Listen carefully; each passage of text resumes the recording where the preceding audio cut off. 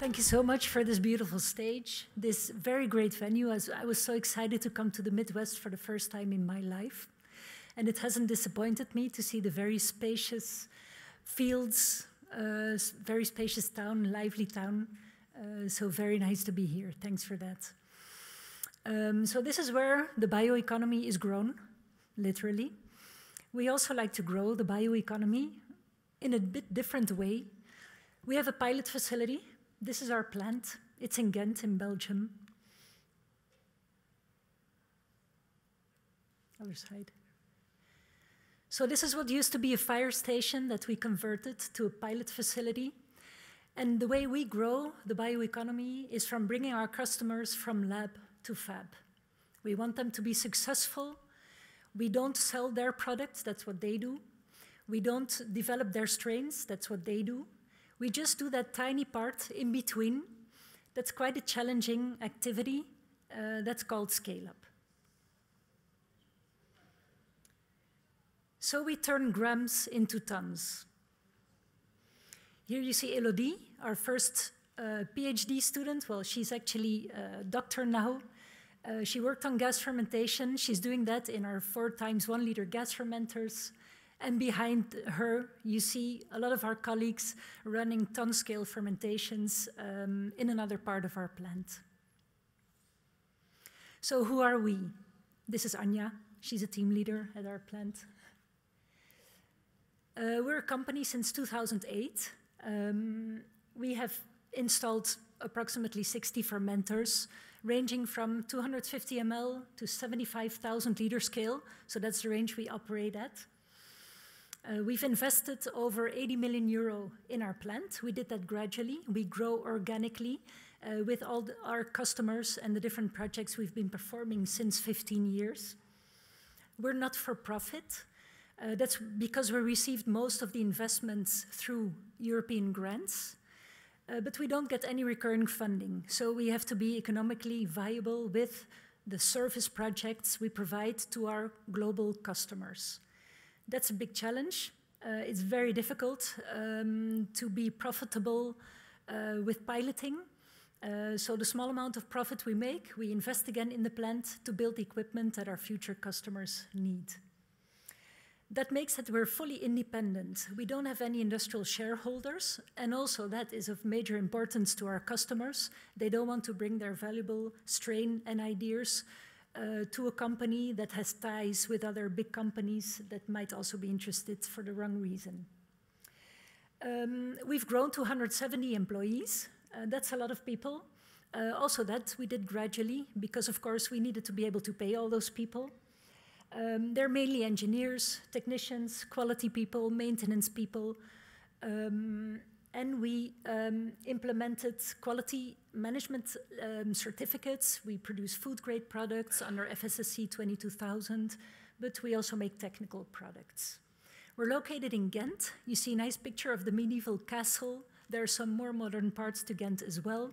It's a very lively city. It's a lot of fun. Our customers love to come when they witness the trials we perform for them. So Ghent is in between London, Amsterdam, Paris, so that gives a better idea of where it is exactly. We have a mission, like everyone else in this room, I guess, and that is to enable the transition to a sustainable bio-based economy. So our activities in that mission is process development, scale-up, and first of a series manufacturing. So we can help our customers manufacture the products until they are ready to outgrow us, build their own plant, go to a CMO, whatever they wish. In Nebraska, in Southeast Asia, they can choose. I don't have to explain the reason why we still do this and why there's such a hurry to these activities. These are curves of the annual temperatures since the past 70 years. The top line is unfortunately this year, so I hope we can all consider this as a red line. So we turn to the bio-based economy. We want to be a one-stop shop in the bio-based economy. We want to be able to bring in the biomass, pre-treat it, because not all biomass is fit to throw in the fermenter. We do biocatalysis, fermentation, green chemistry, and we have a very big tool set of downstream purification equipment to deliver a refined bulk business-to-business product to our customers. Some examples of biomass feedstocks: the first generation glucose, sucrose, first generation sugars, of course a second generation lignocellulosic, corn stover, miscanthus, hardwood, and side streams from food industry. We want them to use every last molecule and valorize it. We can even treat organic waste, not in the same equipment as in which we produce food products, but we have the capabilities to do that. Oh. And we want to be able to use gaseous carbon, CO2, CO, methane, and convert it to products in our gas fermentation equipment. So the products we make are very diverse: food products, materials, chemicals, ag-tech products, preclinical therapeutics, materials. Yep. And so how do we help our customers? They typically have a very great idea that they developed in the lab. So they did the basic research. There's a very high technological risk, very low capital requirements, but by the time they want to be really successful with their product on the market, the capital investments increase tremendously. Of course, some translation needs to be done between those two TRL levels, and that's actually where we come in, to bridge the valley of death. Yeah, so besides a very nice animation about the valley of death, there's a lot to be done there. So you need a lot of equipment that is not big enough to yield you an affordable or economic product. You need people to run that equipment. You need people willing to run into a lot of trouble to get you through that valley of death. So all that is what we bring in. A list of our fermenters. We really range from 30 liter in stainless steel to 75,000 liter in stainless steel, of course. We run batch-fed, batch-continuous processes. We grow all kinds of hosts: bacteria, yeast, fungal, microalgae strains, usually in aerobic conditions, but we can also do anaerobic fermentations, as well as gas fermentation, as I already touched upon. We will bring out a small movie about our 75-cube fermenter. Our communications team was incredibly proud and got so creative about it. So any similarities with existing movies is purely coincidental. Follow us on LinkedIn, you will see this. Our downstream purification tool set is very broad, and that's very important. Not only can we do all the steps from cell lysis or separation, cross-flow filtration, ion exchange, chromatography, solvent extraction, crystallization, drying, evaporation, but we can also do that at all those different scales: bench scale, 100 liter, 1,000, 10,000, and 50,000 liter scale. Because sometimes you need to take a lot of steps to really get there. Sometimes we can go big quite quickly, and then you have to return with your second generation process or pure optimized strain. So some examples of who we helped from lab to fab. In the 15 years that we've been operational, we had quite a number of success stories. One of them is Enough, Scottish company. They produce a mycoprotein as a meat replacer. After the scale-up at our facility, they received a grant from Europe to build a flagship plant. They did that in Sas van Gent in the Netherlands. They partnered up with Cargill for that. They co-located on a Cargill site using their low-grade sugars to produce this fungal protein. We've collaborated with ArcelorMittal, a steel producer, on gas fermentation, and they built Stilanol, which is a 2 million liter gas fermentation plant in the port of Ghent, actually quite near our facility. So we've been converting their steel mill off-gases to ethanol and other products. So that's what they're now doing at this scale. For Evonik, we've scaled up their rhamnolipid biosurfactants, and they just recently started up their full-scale facility in Slovakia.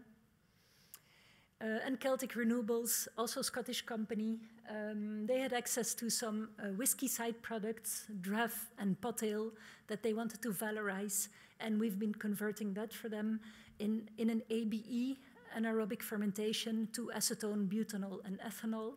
And they built their first plant and are planning to build a second plant.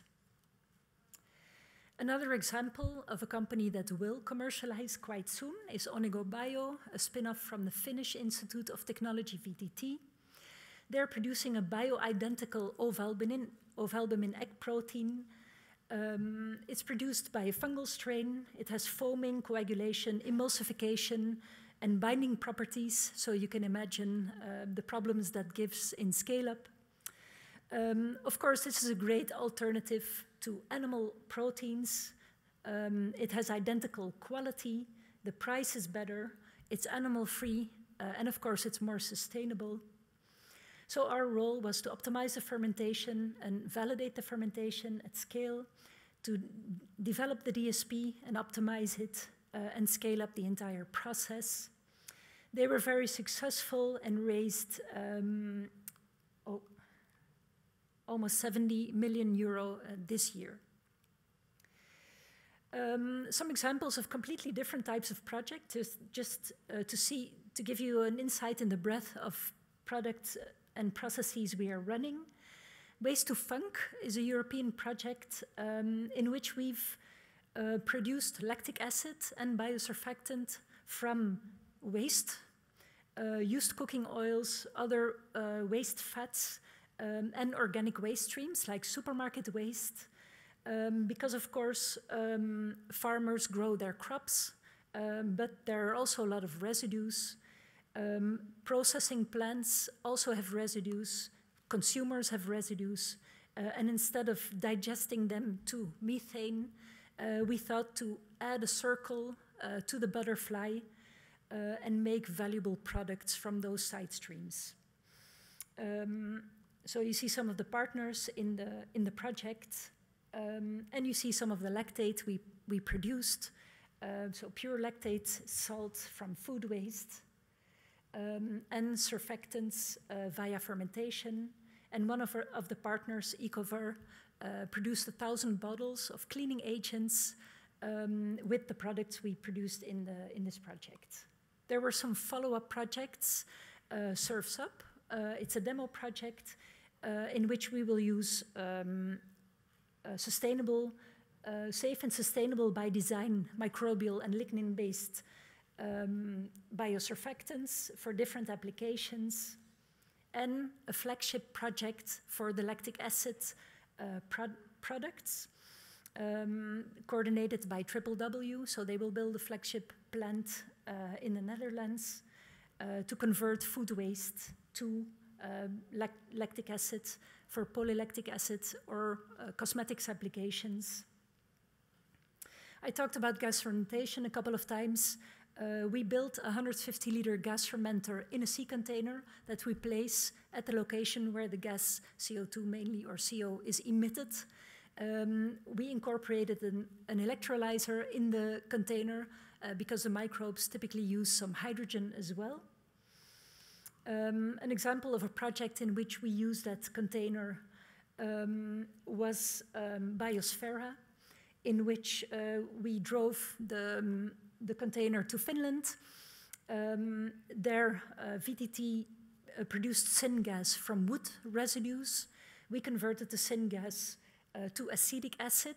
That acetic acid is then fed to our aerobic fermenters, where oleaginous yeasts produce medium and long chain fatty acids that we purified in our DSP plant to microbial oils, which are then hydrotreated to aviation fuels.